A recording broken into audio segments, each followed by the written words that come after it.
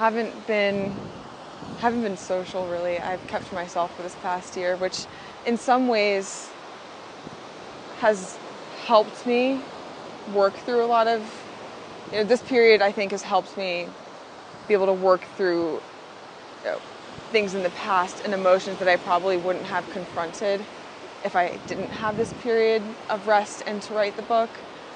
But it also has been difficult in other ways too.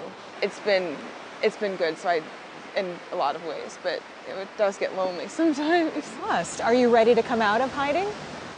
I am, for the most part, and I'm a little scared because I haven't had a lot of human-to-human interaction. It's healthy.